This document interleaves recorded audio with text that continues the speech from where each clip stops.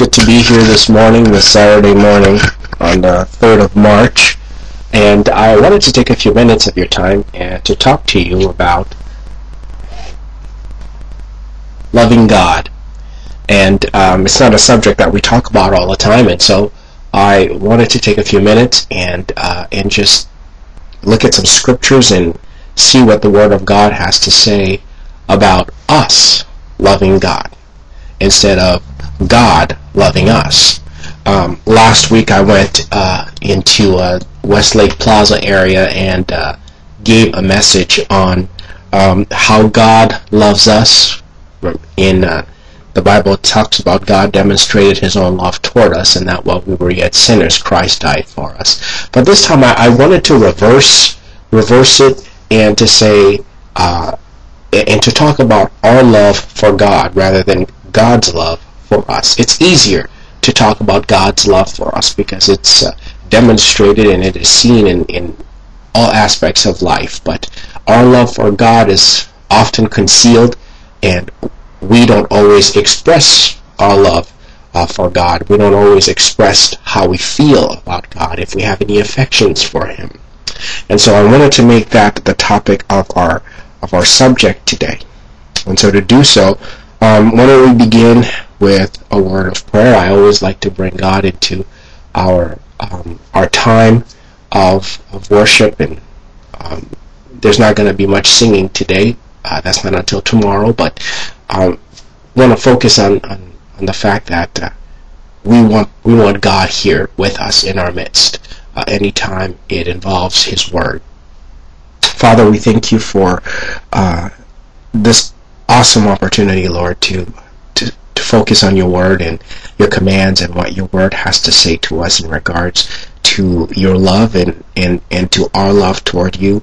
Lord, be in this place right now and let You be the object of our love. Teach us how to love You as man, for we are Your image, and it is our sole duty. And it was for this very reason that, Heavenly Father, You created us to live on this planet. Not to accumulate a bunch of things, but You created us and made us so that we would be a people who love their God and a people who serve and worship their God. And so, Lord, teach us how to do that and not focus on the accumulation of things, but to bypass the things of this earth that will pass away and to direct our love toward You, O Lord, that will last forever. In Jesus' name, amen. And so, before we do, I wanted to let those of you out there who know of my writing ministry know that I just got these 4 copies of Let's Talk About Satan. I'm letting you know in case you might have a desire to write and ask for a copy. I don't have any more than that, just those 4. If you want a copy or more copies, you might have to go to Amazon.com and ask them, or Holy Fire Publishing. That's the publishing company that is Holy Fire Publishing. That's the company that is right now publishing these books. And so it's my first book, and it's entitled Let's Talk About Satan. Perhaps at the end of the year we'll have another book out. Not sure which one yet. But if God blesses with this one, then the proceeds from this one will bring out the next book. And I think it's also, it may be either Let's Talk About Jesus or Let's Talk About the Church. Not sure, depending on how well this one does. But in any case, wanting to let you know that they're here, and I think they're about $13 or $14 at Barnes & Noble. I'm not sure, or one of those stores. I'll check on it later, and then I'll put it online. So if you want a copy, just call, and then I'll send you one, and you'll get your first copy of my book. Anyway, we want to talk about loving God today. And if you have your Bibles, go to Deuteronomy chapter 6, verses 4 through 9. We want to talk about that. And this was Moses exhorting Israel. This is his last book that he is writing to the nation, and one of the things that he addresses is this issue of loving God. He says in Deuteronomy 6, as he's exhorting them and warning them against apostasy, he says to them in verse 4, "Hear, O Israel, the Lord is our God, the Lord is one. And you shall love the Lord your God with all your heart and with all your soul and with all your might. And these things and these words which I am commanding you today shall be on your heart, and you shall teach them diligently to your sons, and shall talk of them when you sit in your house, and when you walk by the way, and when you lie down, and when you rise up. And you shall bind them as a sign on your hand, and they shall be as frontals on your forehead, and you shall write them on the doorposts of your house and on your gates." And so that's our passage for today, but I think we're going to focus on mainly verse 5 that says, "You shall love the Lord your God with all your heart, with all your soul, and with all your might." We today, we all love those who are leaders over us, right? Who doesn't love the leader that God has put over them? We come to church and we hear them preach, we hear them teach. We gather at times just to support their ministries as friends. I've gone to churches where it's the pastor knows everybody there. He knows the men from high school or college or in the city somewhere. Those are his parents, and these are his aunts and uncles and nephews and nieces, and these are the different members of his family. Or that's the grocer down the street, that's the nurse hospital, that's the mortician from wherever, and he knows all of the people in the congregation, and they all come because they love him and they know him and they support him. And they say, "We're going to Pastor Jack's church today because Pastor Jack is he's very good in teaching the Bible, and he's a good friend of mine. I've known him. I played golf with him for years." Another one will say, "Well, I'm going to Pastor Jack's church because we grew up together in high school." Or, "That's my son, and I want to support his ministry. I want to go to Pastor Jack's church because Pastor Jack his daughter is a good friend of my daughter's, and I want to hear what he has to say." And so we all have different reasons for going to these people's churches and congregations and drawing to them as friends. But we don't want to lose the perspective of why we are the church, or why we go to church, right? Or why we come together on Sundays or during the weekdays, right? We don't ever want to lose that vision, that sight, that purpose, that reason. And when we do it, it should be only for one reason and one reason only. Why we come together, right? It is to love, worship, to honor, and praise God. Now, a lot of people, when they go to church, they don't think about that, right? But when we do come together, when we do worship together, it should be for that very reason, to love and to worship and to praise God. In other words, God should be the reason why we come together as a church. God should be the reason why we come together to praise and to pray and to hear the message. What should draw us to a meeting place where the church meets and worship is God. God should be the magnet, right? God should be the magnet that draws us, right? God should be the magnet that draws us to Himself. If God is not the magnet that draws us to Himself, then we are practicing idolatry. If God is not the magnet that draws us to pray, that draws us to love, that draws us to honor, and that draws us to worship and to praise, if God, right, love God, if God is not the object of that, if this is not the magnet, and if He is not the magnet that draws us to holiness, into purity, into the divine world, then we are practicing idolatry. We are taking pastors to a limit and to a level that we should not. We are bringing leaders into the position of God. We are giving the glory of God to the wrong person. To the wrong person. Because of our great love for him, right, we gather in his name. Whom we love. We gather in the name of the one whom we love. When we come and we sit and we hear the message of Pastor Jack, we don't come and hear the message of Pastor Jack because only we love Pastor Jack, but we love the God of Pastor Jack much more than we love Pastor Jack. We love his God more than we love him.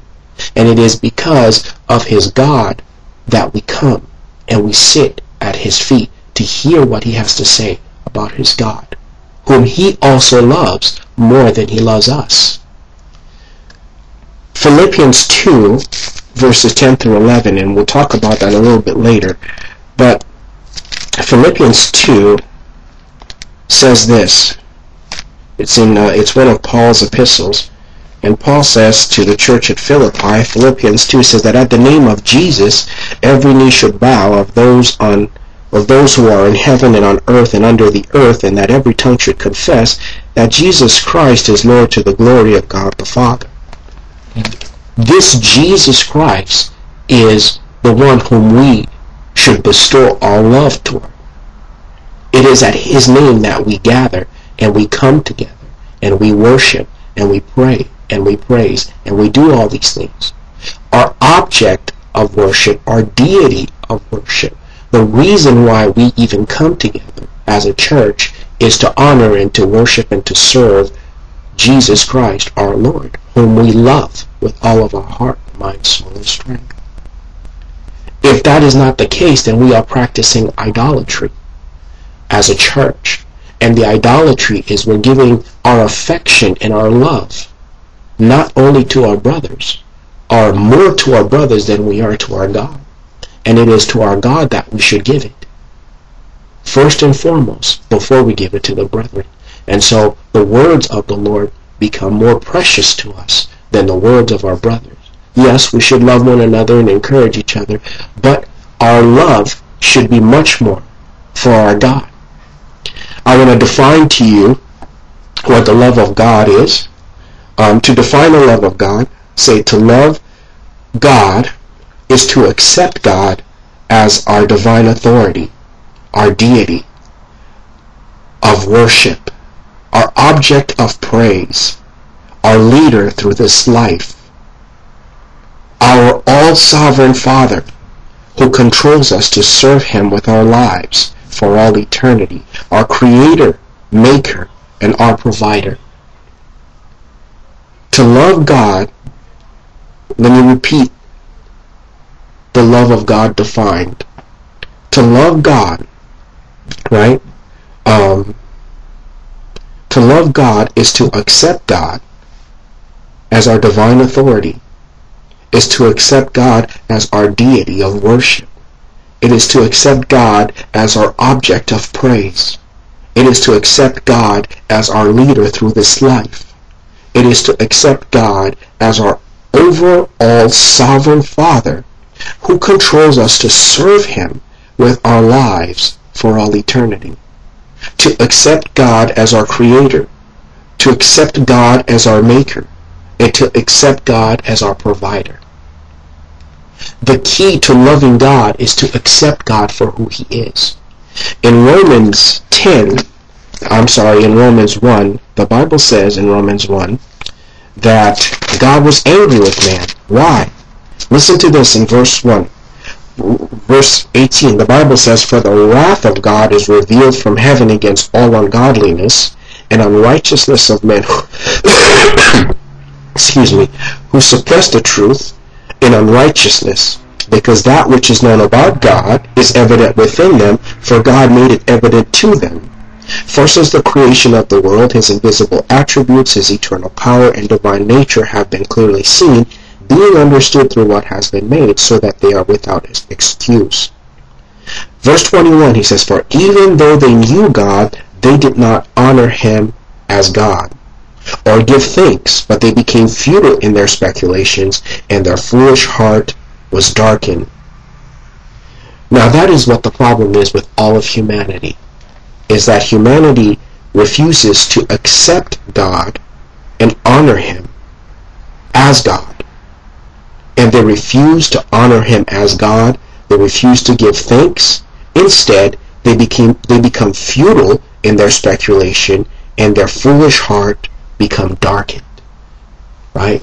And so instead of giving God the love that he deserves as our divine authority, our deity of worship, our object of praise, our leader through this life, our all-sovereign Father who controls us to serve him with all of our lives for all eternity, our creator, our maker, and our provider. Instead of loving God to that degree and that level, what do we do instead? Our foolish heart becomes darkened. Our foolish heart becomes darkened. This was an object that I was going to use here in a few minutes to talk about the love of God, and it fell. But that's exactly what has happened to us. See, the same way the world has just fallen, this world here. So, if you can see it, I'll walk up so you can look at it. This is the world. You see the world? The world. I've used this as an object before, but the same way the world you just saw a few minutes ago fall, or you heard it fall, the world, because of its fallenness, is incapable of giving God the love that he deserves, and is incapable of making God the object of their love. The world cannot do that, but the church can. The world cannot love God, because that is the description of those who are in the world that Paul talks about here in Romans chapter 1, verse 21. The Bible says, for even though they knew God, they did not honor him as God or give thanks, but they became futile in their speculation, and their foolish heart was darkened. That is the world. That is not Israel, and that is not the church. That is why in the beginning, when I read to you Deuteronomy 6, Moses, speaking to Israel, instructs them and says to them, and you shall love the Lord your God with all of your heart, and with all of your soul, and with all of your might. That command is given to whom? To the Israelites. But here, what Paul addresses is an issue among the Gentiles. That is, the Gentiles cannot love God this way. And furthermore, not just the Gentiles, but there are some Jews, and some Christians even, who cannot love God this way because of sin that is in their nature, because of the fallenness of their nature. God has not become the object of their worship, but instead God has become the enemy. And God is not our enemy. He is our creator. God is our maker. We are created in his image. He should be our object of praise. He should be our object of adoration.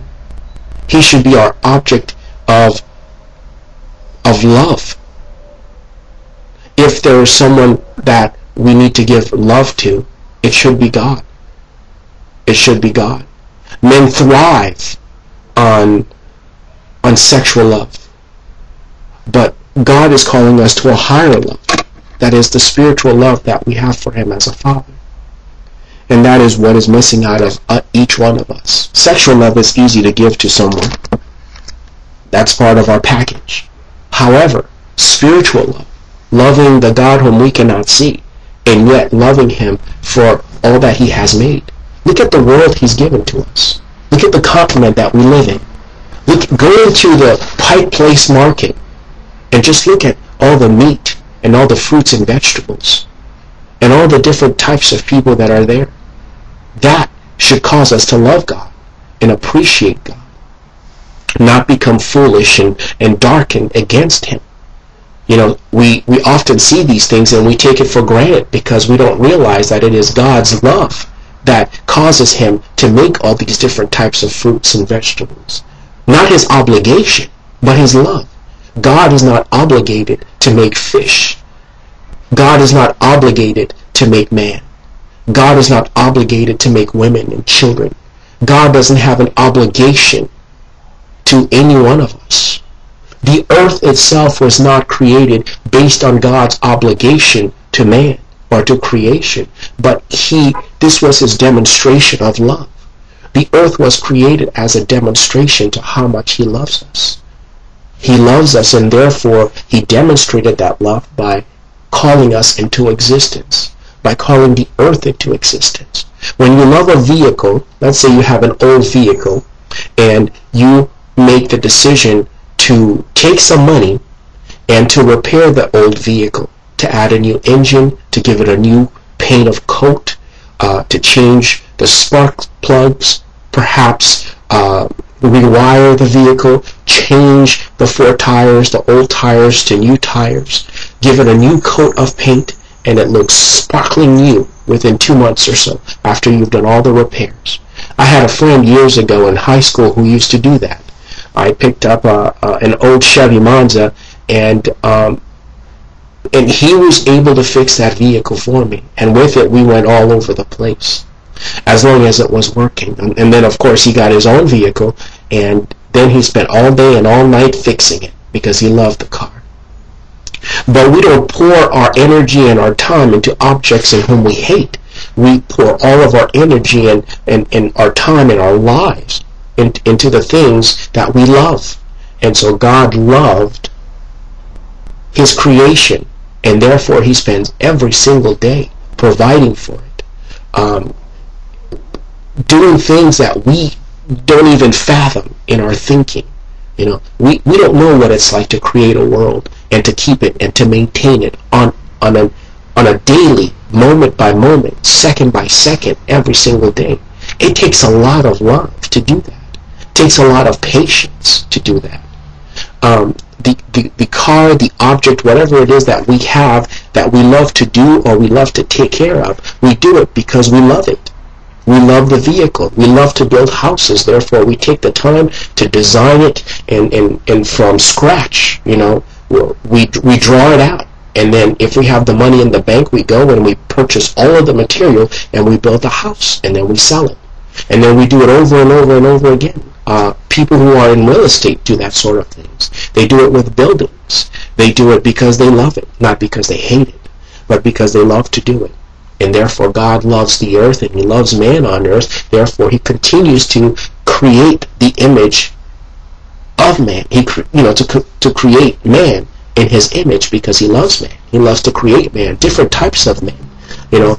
Tall ones, short ones, black ones, white ones, people from all different types of nations. He adds languages and he adds beauty to them, and some of them are fair and unfair. I mean, he does so much with man that it's incredible. Sometimes you look at someone and you have to take a couple steps back with just what he has done. Why? Because this is a demonstration of his love. This is what he does best. It's his love that consumes him, and at the consummation of his love, he went as far as dying on a cross for us, right? He went as far as dying on a cross for us just so that he can preserve in that love. And so should we toward him, right? So if God loves us that much to create an earth and to come down, how much more should we love him? How much more should we demonstrate that love toward him? Our spirit should never be darkened toward God. Our speculations, there should never be a time when we don't honor God, right? There should never be a time when we don't give thanks. We've got plenty of reason to give thanks. The fact that we even have life, and we have been introduced to this thing called life. Remember what I said, God doesn't have an obligation to create us, and therefore we should be thankful and grateful that he even brought us into this thing called life, right? We didn't know that this thing called life was in existence prior to our birth. right? Prior to being born and being created in our mother's wombs, we had no idea this thing called life was going on, right? When you look at a baby in a basket or one of those push trolleys, trollers, I think that's what they're called, the trollers, the baby has no idea the world that he or she has been brought into, right? Not until 10, 15 years, and then they look around and they don't even realize that there was a time when they weren't even there. But now, 15, 20, 30, 40, 60 years into this thing called life, we look around and we're like, wow, this is the earth. I said, yeah, we didn't know this place existed. But this reality alone should cause us to give thanks to God and to honor Him. But instead, the Scripture says in Romans 1 that we do not honor God. And so our first point was the love of God defined. And that is to love God. To love God is to accept God, right? To love God is to accept God. Accept Him for who He is. We don't have to see Him with our physical eyes, because that same passage of Scripture in Romans 1 tells us that by the creation of the earth and all that is in it, His invisible attributes, His eternal power and divine nature have been clearly seen, being understood through what has been made. In other words, you have an understanding, right? As a result of what you see in creation, you have an understanding that God is behind the sun shining, the wind blowing, the greenery of the earth, right? And the food and everything. And that alone should cause you to give thanks. And as soon as you get your meal, you bow your head and you give thanks to the Almighty for having provided it. And so we define the love of God as accepting God as our divine authority, accepting Him as our deity of worship, right? There shouldn't be a stone or a wood or anything or anyone that we should attribute our worship and love to other than God. We define the love of God as accepting Him as our object of praise, our leader through this life. People think that God cannot lead us, but God can. If He can provide, He can also lead. He can lead us through His Holy Spirit. He can lead us through His Scriptures, right? He can lead us through the leaders of the church if we're willing to accept their leadership. Some people do and some people don't. We also define the loving God as accepting Him as our all-sovereign Father. Remember, Jesus says, when we pray, Our Father who art in heaven, hallowed be Thy name. Thy kingdom come, Thy will be done on earth as it is in heaven. And so on and so forth. And so to love God is to accept Him as our all-sovereign Father. That means He's over everything, and who controls us to serve Him with all of our lives for all eternity. We also accept Him as our Creator, our Maker, and our Provider. The second point is the command to love God, right? Which we find in Deuteronomy 6:4. And in this passage, basically, what Moses does, he tells us how we can love God. Right? We've defined the love of God, but he says, how do you love an invisible God? How do you love an invisible God that's not directly in front of you? How do you demonstrate that love? It's different than when you have a girlfriend or a boyfriend, or when you have a spouse or a child or a parent. Right? It's easy to give them love. You buy them a gift. You take them out to dinner. You give them their favorite thing. You give them permission to do something. They can use the car. They can stay out late at night. They can get a girlfriend or a boyfriend. They can buy something that you wouldn't allow them to buy. They can take a different position in life. These are the ways that parents, and friends show love to each other. A promotion, perhaps, from an employer to an employee. These are different ways to demonstrate and to show love to others. But how do you love God whom you cannot see? Right? And so Moses says here in Deuteronomy 6, you shall love the Lord your God with all your heart and with all your soul and with all your might. And remember, he's talking to the Jews, right? He's talking to Israel, the people that were in bondage and who were removed out from under Pharaoh, king of Egypt. And the Egyptians were an idolatrous people who did not know God. Remember, when Moses went to Pharaoh and say, the Lord our God has commanded that you should let Israel go, Pharaoh says, who is the Lord that I should let Israel go? He didn't know the Lord. He says, who is he? Because what were they worshiping? They were worshiping idols and snakes and cobras and serpents. That's why when the Egyptians, they have that cobra on top of their head, right? That's the symbol of perhaps they have to honor the animal because there's so many of them in Egypt, right? They may not worship the animal, but they have to give the animal its respect. And I think Ra was the god that they attributed as their object of worship. So when the Jews were removed out from under them, God basically instructed them in Exodus that there shall be no other before them, and that they are not to go to another deity.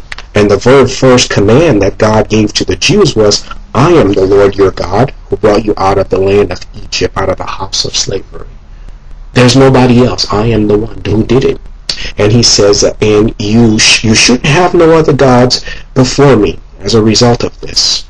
You shall not make for yourself idols. He forbids idolatry. He says, or any likeness of what is in heaven above or on the earth beneath, or anything from under the earth. In other words, no fish. You're not supposed to worship them, or you're not supposed to serve them, because he himself is the Lord, and he is a jealous God, and he will visit this iniquity upon the fathers and the children and the third and the fourth generation of those who hate him. But he's going to show his loving kindness to the thousands of those who love him and keep his commandments. And so here you have in the passage, there are those who hate God, and they make those idolatrous things to spurn him. And then there are those who love God, and those are the ones who worship him and praise him. And so Moses here says, he commands Israel, he reminds Israel of the Ten Commandments. And in the first command was, you shall only love him and no one else. In other words, don't go back to the heart that you had when you were in Egypt. Don't go back to that time when you used to worship those objects alongside the Egyptian people. I've introduced myself to you. I am the God of Abraham, Isaac, and Jacob, your forefathers. You are to love me, and you are to give me your time and your effort. And I am not a God who is made out of an idol. You cannot put me in the place of an idol. Do not do that. That is not who I am. I am the Lord, and that is my name. He tries to make it as real as he possibly can for the Jews, and so that the Jews would know who he is, and so that the Jews would not dishonor him by making these idolatrous things. And so Moses commands the Jews, and he says to them, love the Lord your God. And he says your God, right? And in other words, he makes it personal so that they understand that it is he is their personal authority. He is their personal object of worship. It's almost like saying, this is your car. This is your house. When you say your, that means it's your personal possession, right? As God says, you are my people. I am your God, you are my people. So they belong to each other, right? Israel and God belongs to each other. They have that love relationship, right? And so he says to them, and you shall love the Lord your God. He didn't say you shall hate the love your God. You shall run from the love your God. You shall hide from the love your God, the Lord your God. You shall spurn him, tick him off, make him angry, or any of those things. But instead he says you shall love him. How difficult is it to love? It's not that difficult at all. To love is to basically, and this is, I guess, what he does with the rest of the passage is, how do you love? You love with your heart. You love with your heart, right? You love by honoring.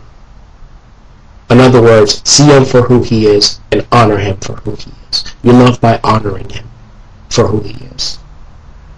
Jeremiah 17:9 says, the heart is deceitful above all else.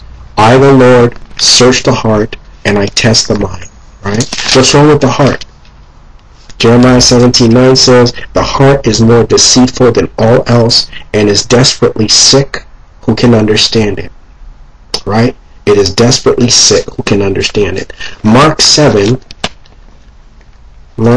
says, 21, Mark 7:21 through 23 says, the heart, out of the heart of man, from within, out of the heart of men proceed evil thoughts and fornications, thefts, murders, adulteries, deeds of coveting and wickedness, as well as deceit, sensuality, envy, slander, pride, and foolishness. All these evil things proceed from within and defile the man. But here, Moses says that you shall love the Lord your God with what? With all of your heart. How do you do that with such a wicked heart? Right? Every intent of their heart was only evil continually. Whereas now Moses is saying, take that evil heart, that heart that is deceitful, that heart that is full of wickedness, that heart that is whose intentions are always evil continually, and love God with it. Change the course of your heart and love God with it. Instead of being evil, deceitful, having wicked intention with your heart, love God with your heart. Show affection to God with your heart.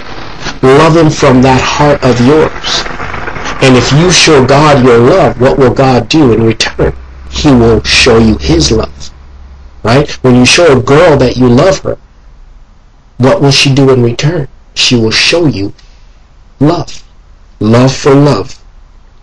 As long as it's not the wrong kind of love in the wrong kind of contexts, right? As long as it's not the wrong kind of love. It's not one dude looking at another dude and going, dude, I love you. That's not the kind of love that we want in the body of Christ. We want the other kind of love, the brotherly kind of love, where it says, brother, I love you. And he says, brother, I love you too. And then, the Bible commands us to love one another. And so we want that pure kind of love. Right? And so God says, take that heart that is filled with all of that and love God with it. He says, love God with all your heart. Love God with all your soul. The soul, I consider it to be like the spirit. John 4:24 say that, and I might have to do a study on the whole soul spirit thing to be more detailed on that, but John 4:24 says this. He says, God is spirit, and those who worship Him must worship Him in spirit and in truth. Right? God is spirit, and those who worship Him must worship Him in spirit and in truth. Now, it doesn't say anything about love in there, but the command in Deuteronomy 6:5 is to love your God with all your soul. Right? To love your God with all your soul. And I guess what I'm trying to emphasize by using John 4:24 is that when we worship God, right, we worship God in spirit. And so our souls should worship Him like our spirit worship Him. Right? The same way our spirit is to worship God in spirit, so does our soul must worship Him in spirit. Right? We must worship Him, and worship comes because of love. Right? You don't love something. You don't worship something that you don't love. You love something, and as a result of your love, you show them honor and affection, and so with our souls we worship, and with our souls we love. Right? And so we do with our spirit. The same way we worship with our spirit, so must we love with our spirit and our soul. And so here Moses is emphasizing, as the Apostle John emphasizes in John 4:24, to worship Him in spirit. Here it says to love Him in spirit, love Him with our souls. And so Moses says, and I'm making a comparison between the two passages, the Old Testament command to love God with our soul, and the New Testament command to love God to worship God with our spirit. And I'm saying simultaneously, it's almost the same thing. And to love is to worship, and to worship is to love. As we love with our soul, so must we love with our spirit. And as we worship with our spirit, so must we worship with our souls. And so he says we are to love him with all of our heart. We must love him with our soul, and some people say with all of our mind. Some passages of Scripture, some translators will take that word, and instead of saying all of our souls, and they'll use mind and say, thou shalt love the Lord your God with all of your heart, your mind, and soul and spirit. So it's different.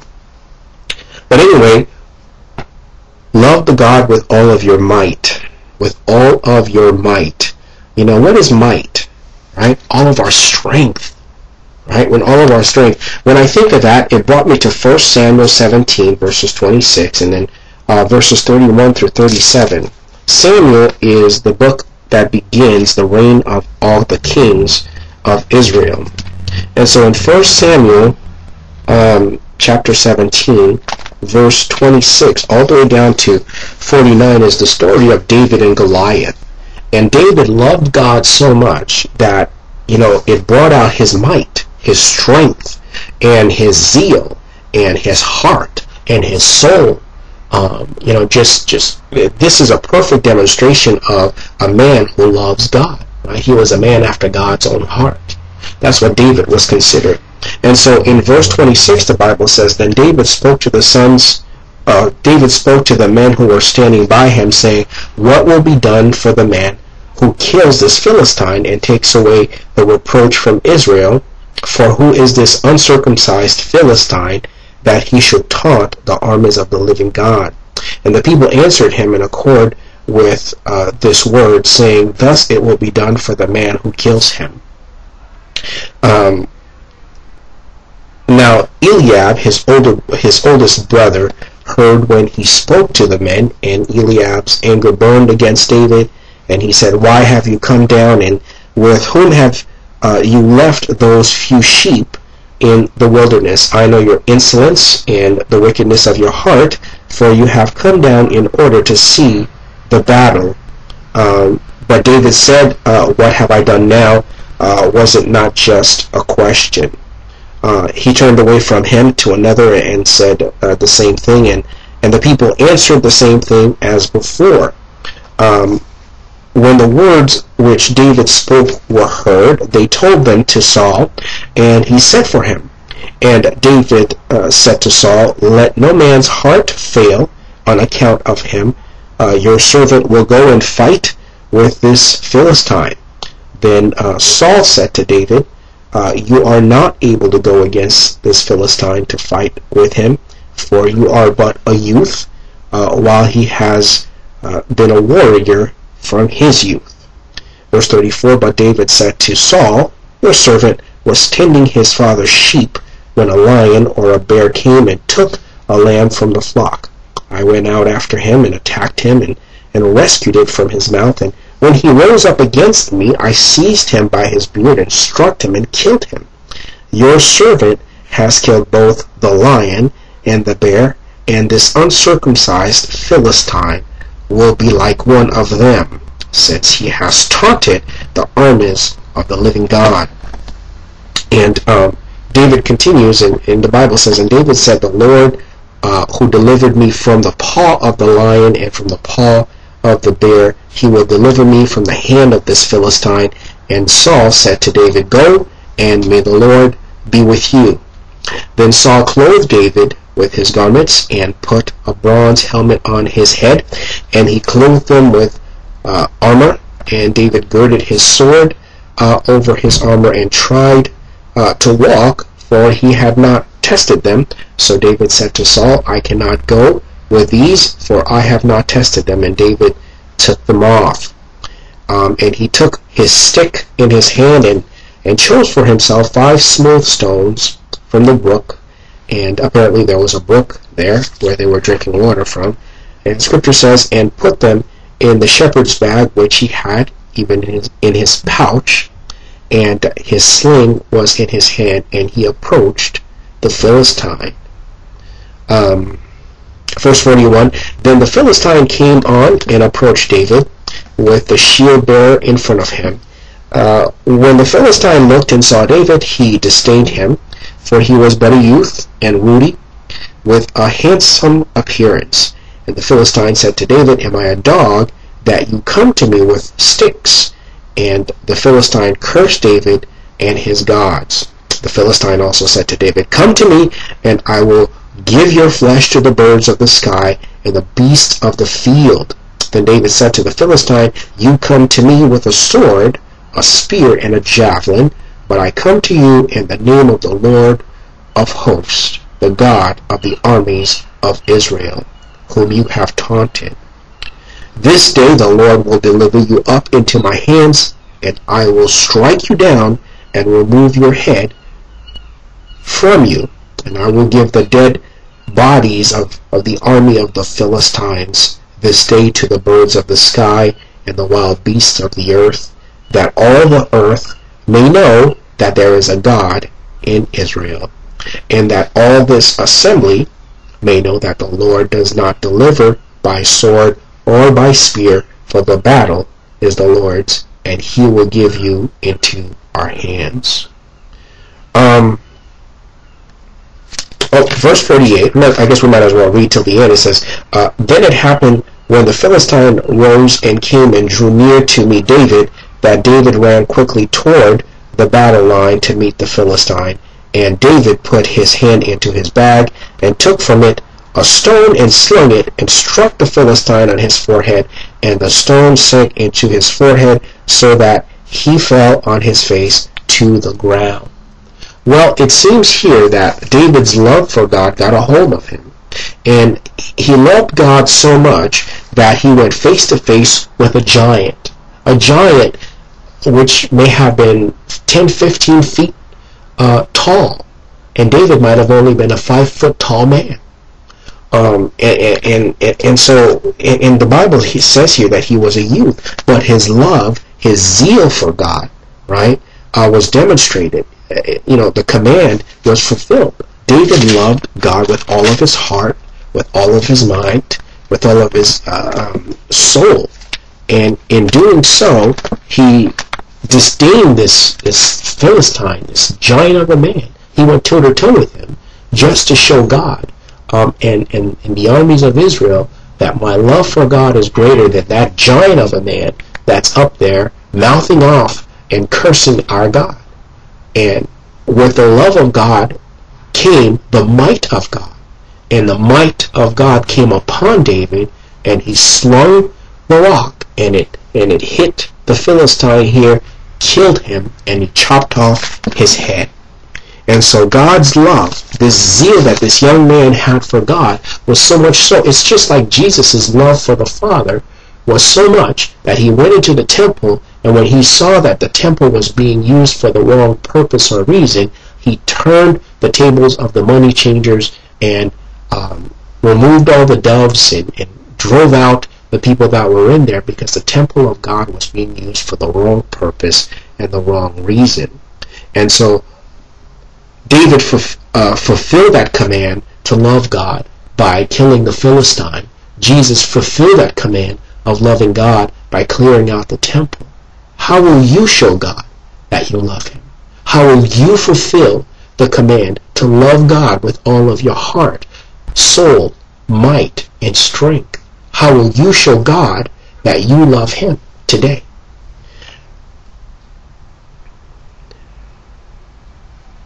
Philippians 4:8, the Apostle Paul says, whatever is pure, whatever is lovely, whatever is of good repute, let your mind dwell on these things.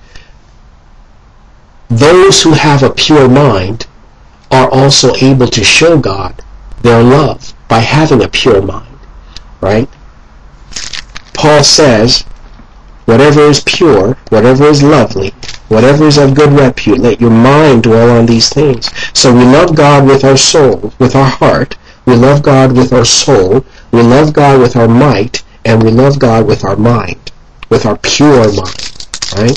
We want to love God with a pure mind. Whatever is true, whatever is honorable, whatever is right, whatever is pure, whatever is lovely, whatever is of good repute, if there is any excellence, and if anything worthy of praise, let your mind dwell on these things, right? You want to love God with a pure mind. You don't want to love God with a contaminated mind. We also love God with our actions. As you saw, David, his action proved his love for God, and Israel won the war against the Philistines. In James chapter 2, James says that our faith, right? James says, what use is it, my brethren, if a man says he has faith but he has no works? Can that faith save him? David had faith in God, and therefore he demonstrated his faith in God and his love for God by killing the Philistine. Paul says, if a brother or a sister is without clothing and in need of daily food, and one of you says to them, go in peace, be warm, and be filled, and yet you do not give them what is necessary for their body, what use is that? Even so, faith, if it has no works, is dead, being by itself. If you say you have faith in God, and you say that you love God, your love for God, right, will be demonstrated by the faith that you practice, by the thing that you do. It's not what you just say with your mouth, but it's what you do with that faith that he has given you. And the love that is in you is what generates the faith that comes out of you to do the things that you do on his behalf to demonstrate your love for him.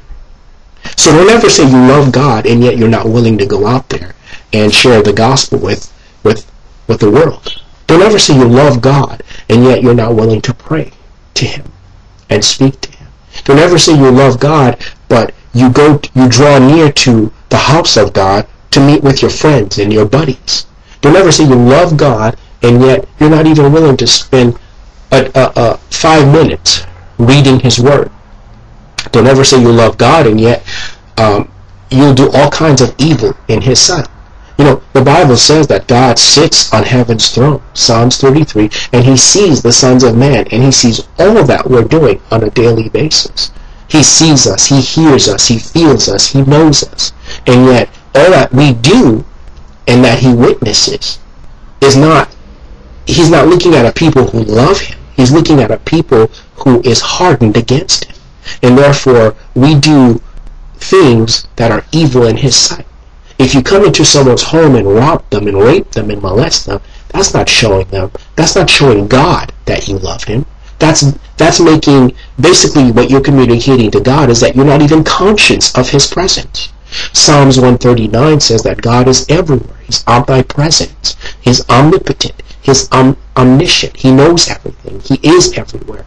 And he sees everything. How can you walk on the earth that hangs on nothing and not know that God is watching you? Right? Those who love God are conscious of God. In other words, they're God conscious. They know that he's watching and listening. Therefore, they're careful about what they do. Have you ever gone to a friend's house and the house is clean as a whistle? And because of your love for your friend, you're very careful on where you sit or what you do in that house. You're very careful at what you say, because you don't know if your friend will hear you. What you touch, because you don't want your friend to be offended. You have high regards for your friend, and therefore you're very careful about what you do behind his back. You know, he could walk out the house, leave you by yourself, and when he comes back, the house is the same as he left it. Why? Because you respect him. Well, so it should be on the earth, because God has put us there and has walked away. Does that mean that we now have the right to do whatever we want on the earth because he's not there to see us? Or so we think that he's not there to see us? No, we should have high regards for God. And therefore, as a result of it, our faith in him and our love for him should have us work for him, defend him as David defended him, serve him as Paul says in, not Paul, but James says, that our faith should be demonstrated in what we do, but not just our faith, but our love. So the second command is to love God. We've defined the love of God. We've seen the command of God, and finally, love the exalted name of Jesus. Right? Love the exalted name of Jesus, who is our God. Remember, I told you in the beginning that we're going to be looking at Philippians 2:10 through 11. Philippians 2:10 and 11 says this. Actually, let's start at verse 9. Verse 9 says, "Therefore also God highly exalted him and bestowed on him the name which is above every name, that at the name of Jesus every knee should bow, of those who are in heaven and on earth and under the earth, and that every tongue should confess that Jesus Christ is Lord, to the glory of God the Father." The command was for us to love the Lord our God. But here in Philippians, it says that at the name of Jesus, right, every knee should bow and every tongue should confess that Jesus Christ is what? Is Lord. That Jesus Christ is Lord. Love the Lord our God. But who is the Lord our God? Jesus Christ. Right? Love the Lord our God with all of our heart, soul, and might. But Paul says here that we should love, that at the name of Jesus every knee should bow, of those who are in heaven, on earth, and under the earth. Every tongue should confess that Jesus Christ is Lord. The Lord whom we what? We love with all of our heart, soul, and mind. Now we are introduced to the love, to the God whom we should love with all of our heart, mind, soul, and strength. His name is Jesus Christ. Right? We're introduced to him, and he is called Jesus Christ. And we should bow before him and confess that he is what? Lord. Why should we confess that he is Lord? To the glory of God the Father. To the glory of God the Father. Remember, God is Father, Son, and Holy Spirit. And so, our third point is we are to love the exalted name of Jesus.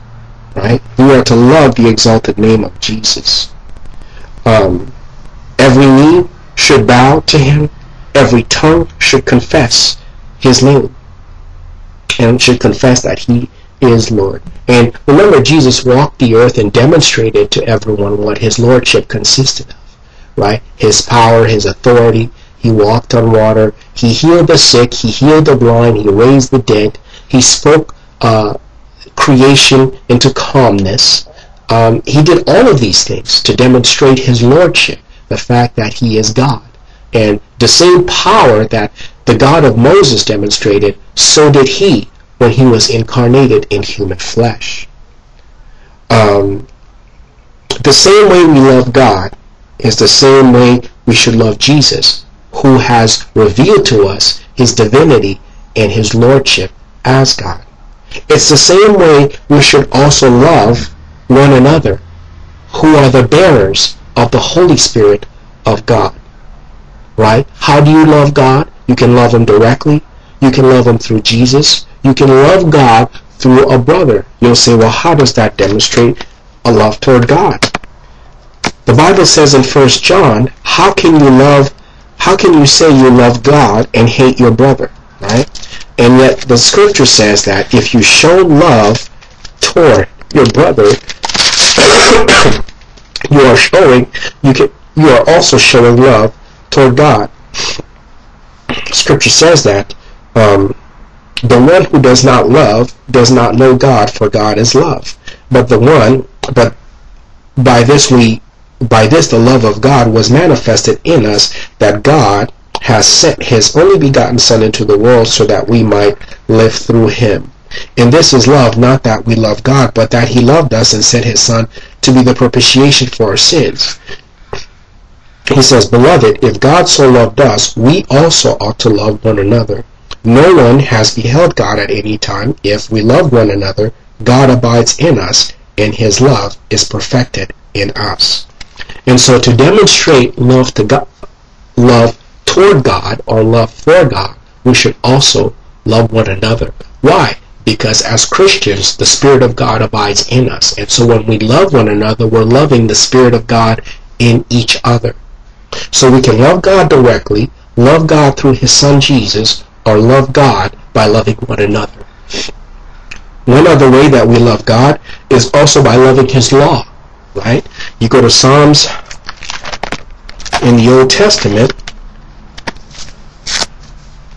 I believe it's either Psalms 19 or Psalms 119, and the psalmist expresses his love for the law of God. I think it's in Psalms 119. Psalms 119 says, "Oh, how I love thy law. It is a meditation."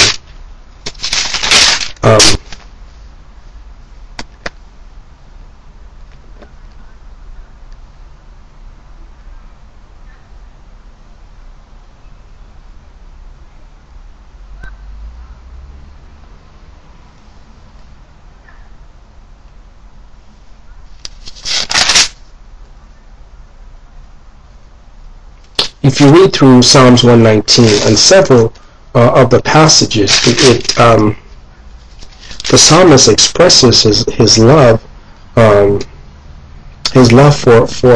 the law of God, and he appreciates the law of God, and the law of God is an encouragement to him, and the law of God is a blessing to him, and he loves the law of God. And so, what is the law of God? It is the written Word of God.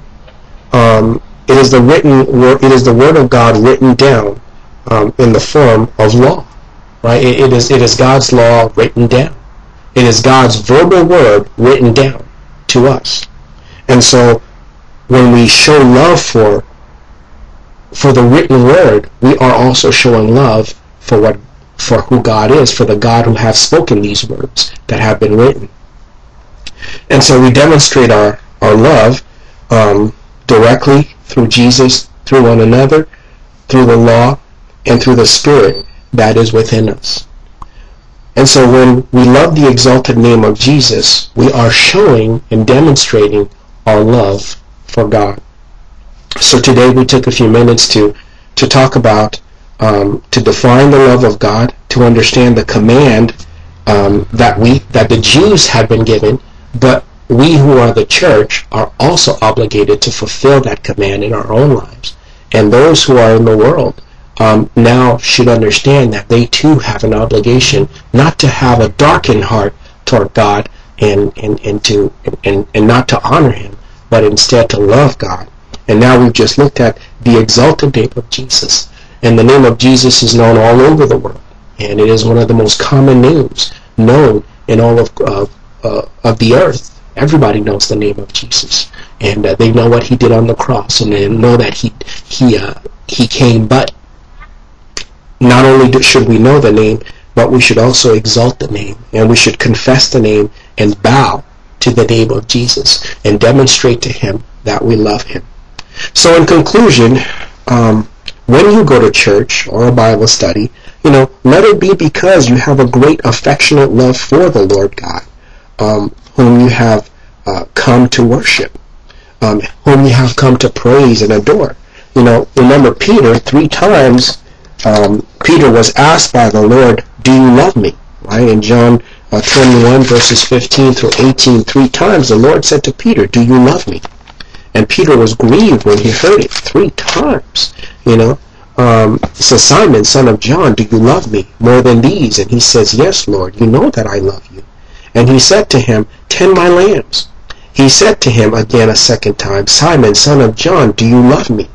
And he said to him, "Yes, Lord, you know I love you." And he said to him, "Shepherd my sheep." And he said to him the 3rd time, "Simon, son of John, do you love me?" And Peter was grieved because he said to him the 3rd time, "Do you love me?" And he said to him, "Lord, you know all things. You know that I love you." Jesus said to him, "Tend my sheep." I think that's the struggle that we all have as Americans. Do we love Him? Do we love Jesus, the Lord, the God of Israel, the God of the church, and the God of our individual lives? Do we love Him? Not just do we know His name. Of course we know His name. Everybody knows His name. Knowing His name is one thing. celebrating his name at Christmas and Easter is another thing. We have to love Jesus more than we love our grandmothers and our grandfathers and our fathers and our mothers. We have to love Jesus more than we love the objects of this world and the things of this world and even the lifetime that we have been given. We have to love Jesus more than anyone and anything, even our spouses and our children. Why? Because our love for him will be demonstrated toward us for all of eternity, right? Our love for him must be demonstrated for all eternity. It's a love relationship that Creator and creation has. And he is our Creator, and he's asking us to love him. And thus we should, more than anything or anyone. More than sexual love, more than that affection that we have toward our sexual partner. We must put our love toward him, right? And so the most important part of our lives is to love God. And our love for God will lead us to do great things on his behalf. And it is our love for him that will draw us to prayer and to praise and exalt his name. Right? Even the angels of heaven love God. Revelations 5:13. The whole theme of creation is love. The whole theme of creation is love. The fact that God created angels and created man, and the Bible says even the rocks will cry out. All of creation, the Bible says, all of creation does what? And I want to read you this last verse. The whole theme of creation is love.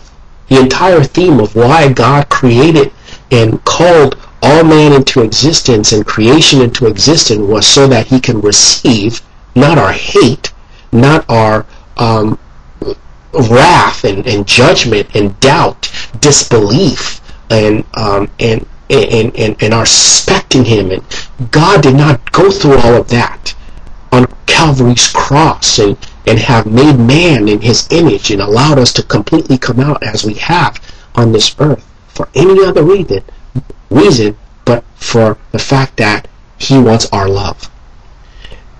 Revelations chapter 5 verse 13 says, "And every created thing which is in heaven and on earth and under the earth and on the sea and all things in them I heard saying, to him who sits on the throne and to the Lamb be blessing and honor and glory and dominion forever and ever." And the four living creatures kept saying, "Amen," and the elders fell down and worshipped. The theme behind that worship is our love. Our love for who? The one who sits on the throne. Our love for the Lamb. And our love for the Holy Spirit that does what? That generates in us the worship and the praise for them. Love. Love is the theme of creation. God wants our love, not our hate and our doubt and our disillusionment. Father, I want to thank you for this hour, and thank you, Lord God, that many and those who take the time to hear this video and to watch it will be blessed. May you, Lord God, be exalted. In Jesus' name, amen.